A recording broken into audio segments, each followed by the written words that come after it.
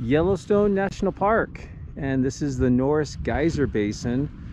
And among the many things that Yellowstone's known for, it's known especially for its hydrothermal features, the geysers, the hot springs that come from this volcanic region.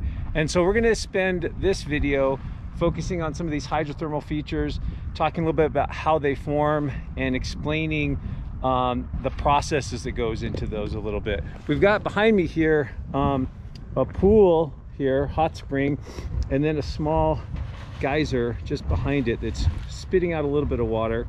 Not as big as Old Faithful or some of the other ones you might know. I'll try to include any other more impressive geyser footage on this if I happen to encounter any. This is Veteran Geyser, so this is a fairly small geyser.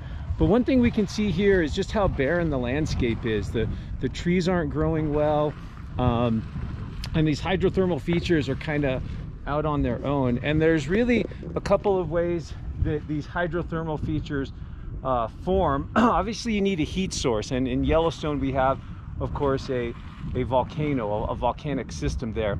You don't necessarily need magma though. I think one of the big misunderstandings is that underneath all this is some vast magma chamber. There's been some recent research that suggests that the magma chamber beneath Yellowstone is maybe somewhere around 70% crystallized, so that part of the magma that sits below it has actually formed solidified crystals.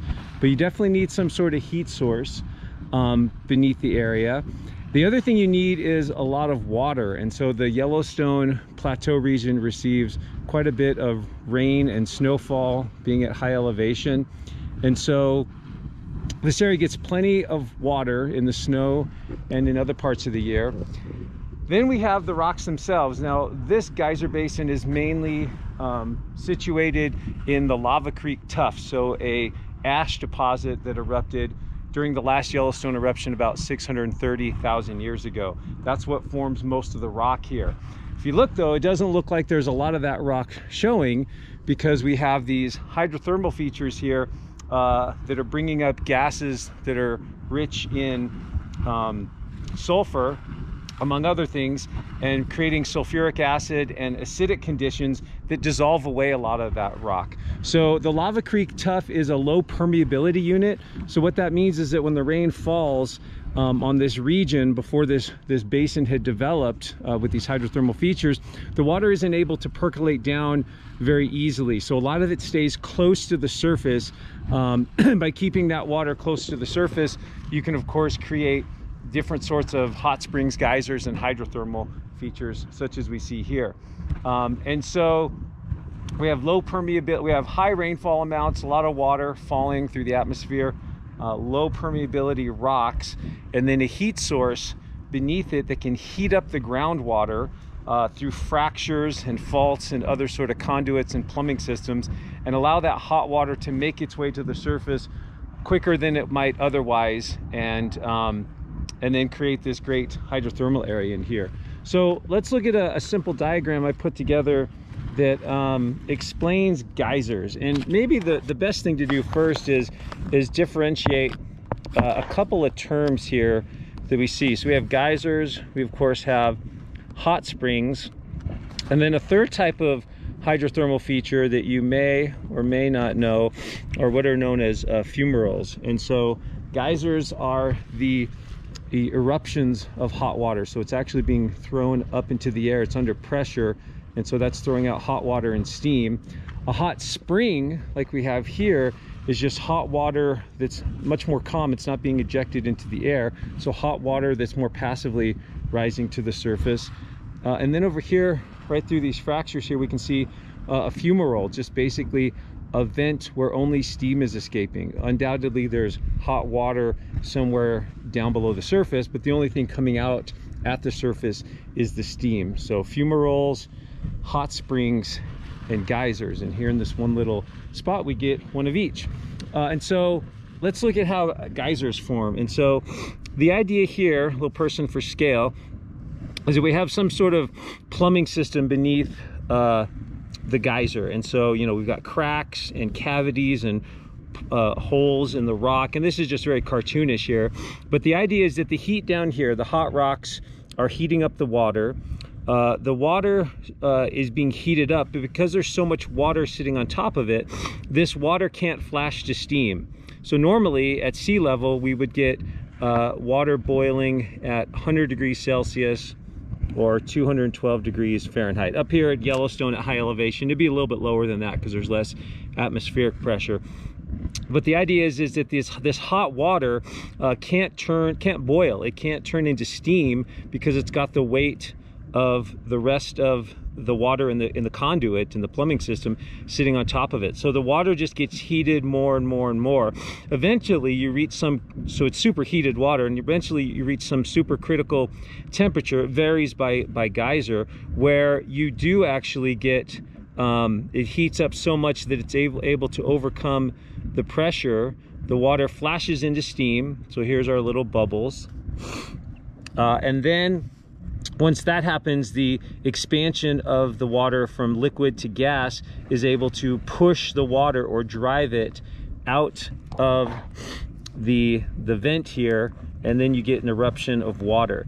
For most geysers too, in order to get a good spray of water pushing up into the air, you need some sort of constriction, so some sort of narrow opening in the conduit system, and that will allow the geyser to erupt. And then the geyser will erupt whatever amount of water is above the gases that have formed here. It'll empty out all the water in these chambers, and that will be the geyser eruption. And then slowly but surely, water will seep back in through the ground, through the rocks and the pore spaces, into these cavities, and then start getting heated up again by whatever heat's in the subsurface, and then the process starts all over again. And so hopefully that helps a little bit, give you a little bit of background on how these geysers erupt.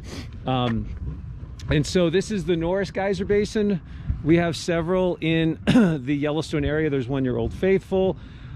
There's one near West Thumb by the lake. This one is just outside of the caldera, so the main caldera that formed about 630,000 years ago. It sits just outside it, but it's probably fed by several fractures and faults that were probably related to that caldera forming. So we'll maybe add on to this video a little bit more if I find some good eruption sites in this area of some geysers erupting. But hopefully that was helpful, giving you a little bit of knowledge and insights into how these types of hydrothermal features form. Oh, one last thing I could include here is we can see some of the rock lining these.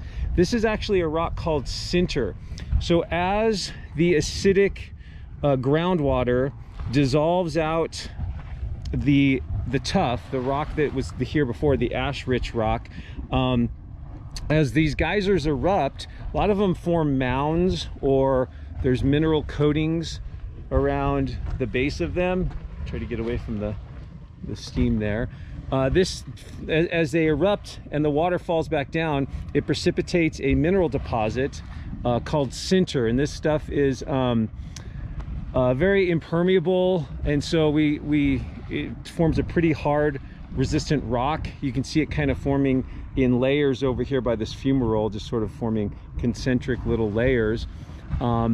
Yeah, and then we have, you know, the reason we don't have a lot of vegetation out here is the heat of the ground, and the acidic conditions are pretty rough for the plants and vegetative communities to grow. I've got my little handy thermometer here. We can maybe get a quick reading on this geyser. I think, oh, that was pretty good there. During that pulse there, went up to about 140, and I'm standing, you know, maybe 15 feet away, so it's likely a little bit hotter than that.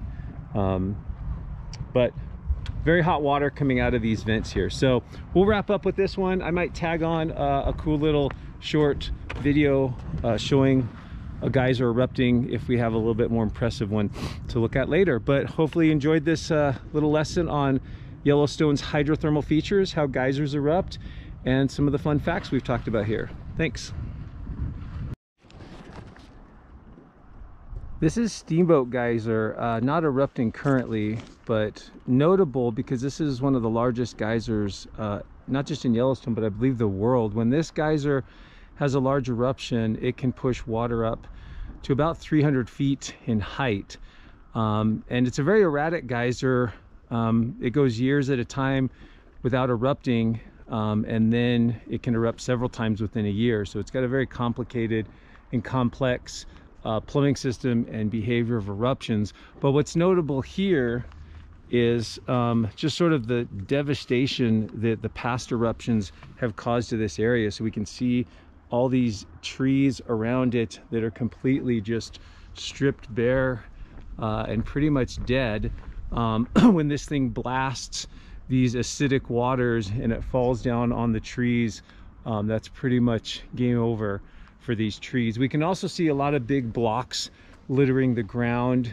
Possibly, I'd have to check this, but possibly due to some of the big eruptions here that might have also broken up some of the cone, the mineralized cone around the vent, and thrown some blocks around the vent area here. So Steamboat Geyser, definitely one of the more famous and notable geysers in the Yellowstone area.